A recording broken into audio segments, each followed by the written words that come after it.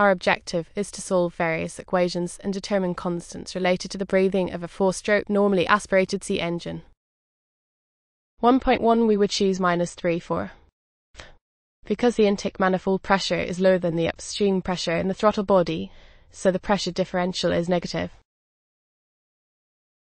1.2 using the given data, we can set up two equations, 100 equal to plus 130/45 equal to 0.5 plus 130 solving for, and 1 we get equal to 70 bar/s, 1 equal to -1.5 g/s/degree. 1.3 using the given equation, we can pair up the two data sets as follows. 0.5 bar, 50 g/s. 0.9 bar, 110 g/s using, equal to 500 plus 2.